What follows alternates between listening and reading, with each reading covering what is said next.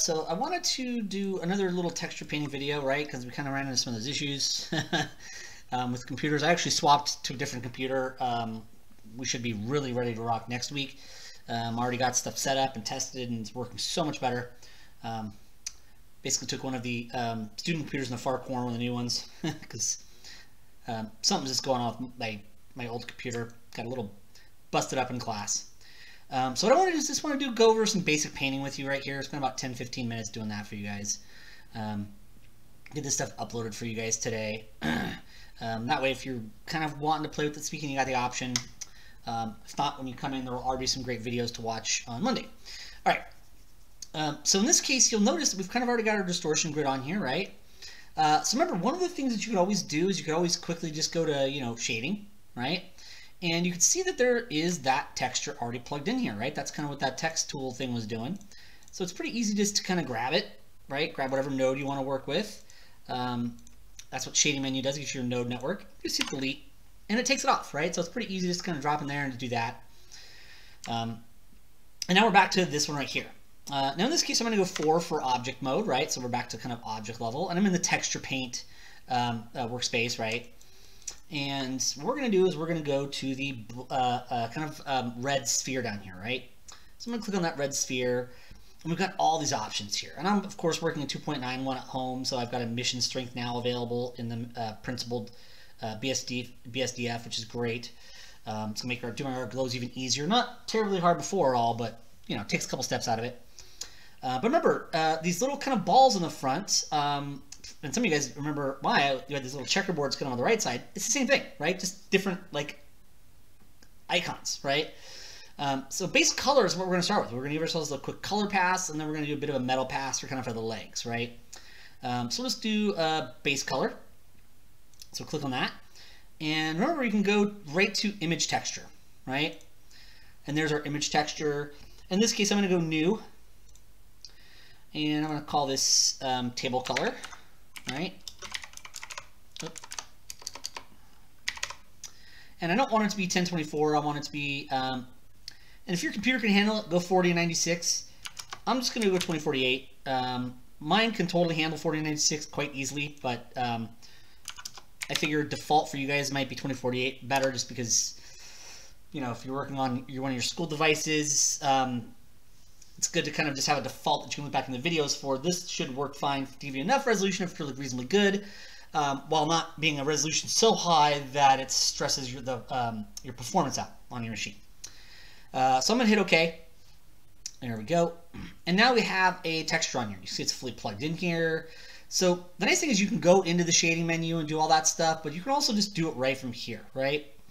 Now in this case, I do want to take the opportunity to fill in some color here, right? So I'm going to click back up here, right? Because at the very top is our toolbox, right? Really, this whole section is really kind of all of our different properties we can get. Some of it's our rendering properties and stuff like that. Some of it's our modifier properties, material properties, and object properties. But we also have tool properties up here. So this is going to be whatever tool we're in. So in this case, I want to paint. Now in this case, it's an object mode, right? So if I click on this, you'll remember there are all your modes right here. But since we're using industry compatible, we also have a bunch of really awesome, great quick keys for it. So 8 is actually your quick key for paint. And that sets you into paint mode. And so now you'll see with our tool settings up, our basic default paintbrush is there, and here's our paint tools. Now in this case, I want to go to fill bucket, right? So there's fill bucket, and I'm going to go down here to kind of pick on a color. So we'll just kind of pick color, just to give it kind of a default good fill, maybe something a little bit kind of in the brown range. Something like that should probably work okay. And that was kind of the gradient. So if you don't want gradient, but you want color, you can do that here as well. Kind of turn that up to more of a white, brown, there we go. And then of course, with fill bucket on, we can either go and fill it right here, or if we want to really fill the whole image, because that would just fill the geometry. But if you want to fill the whole image, just make sure paint's on here. And then you should just be able to click kind of anywhere on the image and it floods the whole image, right? So fill bucket gives you the ability just to flood or fill whatever you're working on, right? Now if you want to see more of your viewport, you just kind of grab here and minimize this a bit more, right? Just to see more of this. And that gets us kind of a good starting point for this, right? Now at this point, we go back to our paintbrush tools. Now, keep in mind that at home I have BPainter, so if I click on this little V, you can see that I can go to BPainter right here, and this gives you a ton of other options, right? You can have a full layer system. You can have a brush stuff that you can browse for. There's even a bunch of brush presets.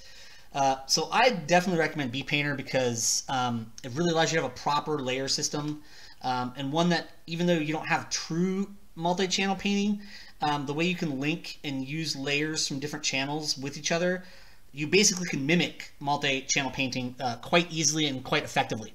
BPainter is quite an excellent add-on. There's a couple of different ones, but I found overall, in terms of overall robustness and user-friendliness, BPainter is pretty awesome. It is not free though, but kind of cool.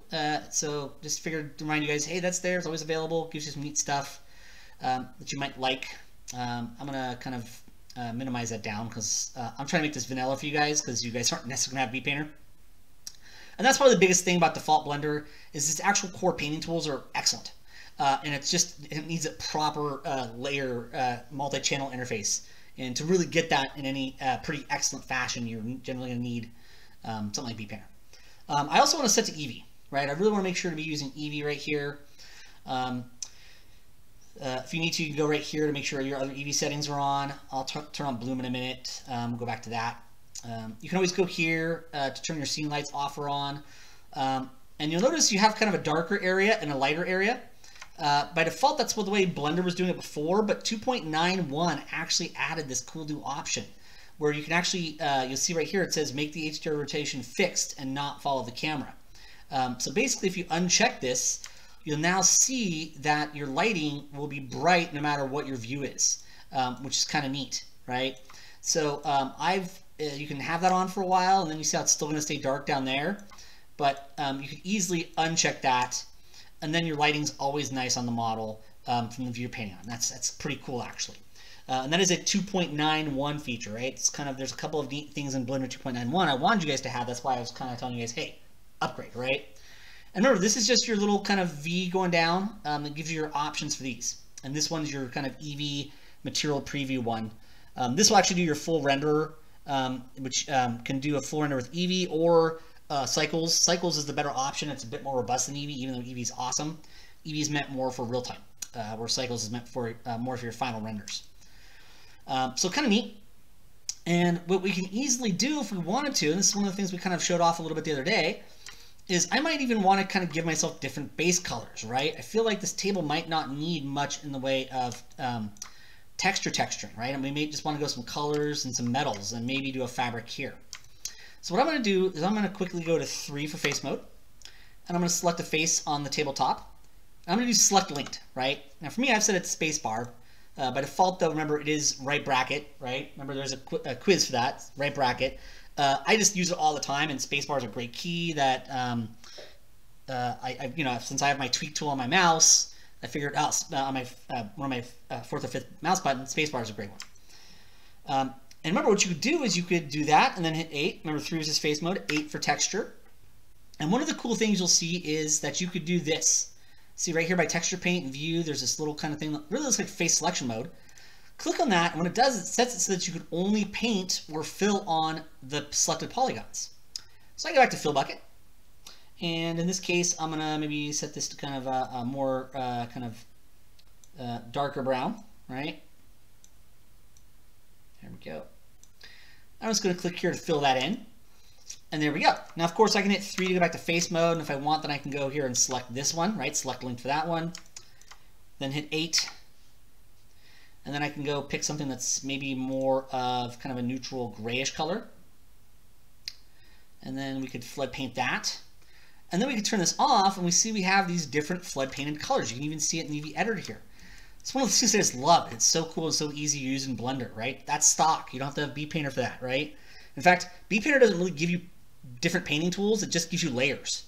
And technically, Blender could do that. It's just a mess to set up through the shader network. And BPainter kind of does all that for you in a nice interface. But Blender's actual painting tools are excellent stock. And it's just, they don't really have an excellent stock layer system for utilizing it as well as you could. And that's where some like B-Painter as an add-on is pretty cool. So kind of a neat way to kind of get ourselves some flood painted stuff if we want to. There we go. And in this case, I might want to make a different kind of material. Also remember, you have file, external data, and you can have it automatically pack, right? So if you go to File, Export External Data, you can automatically pack, so that when I save this, this texture is saved with the Blender file. So all you have to do is grab that table Blender file, move it with you, and the texture will be in there. Really, really cool feature of Blender. Now in this case, like I said, I'm going to keep these simple colors and stuff like that. But what I want to do is I also want to kind of create a different map type, right? I don't mind having a bit of kind of shininess on this for the table. I don't want to paint tons of map types for it, right? We're not going to try to be exhaustive of all texturing and map types we can do, but I did want to get us some more map types so we haven't painted with as much. And so in this case, what I wanted to do is I wanted to create a different material type. So I'm going to go to our red sphere, and I'm going to go to metallic this time, right? Metallic. Although we don't necessarily have to do that. If we did want to maybe have this be metallic and this not be, one of the things we could always try to do is just control it through roughness, right? Because remember, one of the things we could do is we could just actually just left-click drag in here in the slider to turn this up, and you see it becomes kind of pretty metallic there already. And in fact, if you turn your roughness down, you'll see how it looks even more and more metallish, right? So remember, just by left-click dragging on these areas, you can actually control these material properties. And so metallic makes it look more and more metallic, but roughness kind of really controls the reflectivity. So even if you turn metallic down, you'll still get some reflection, even with a low roughness. It's just that it doesn't quite have that same kind of tinting that metallic does. So metallic does kind of give you a bit of a different tint to it. It generally tries to tint the color, specular color, to the actual color of the color texture itself. So in this case, that's cool for the legs, right? We kind of wanted those to be metallic, but I don't really want them to be that for, say, the tabletop, right? So instead of maybe painting a metal map, which you could do, we could actually paint a roughness map, right? So remember this little kind of red sphere. You could just slide the controls up here so that you don't have to always have these turned up and down. Specularity in itself is kind of its own shininess control that's not related to reflection, so you can always kind of adjust that a little bit as well. But I'm going to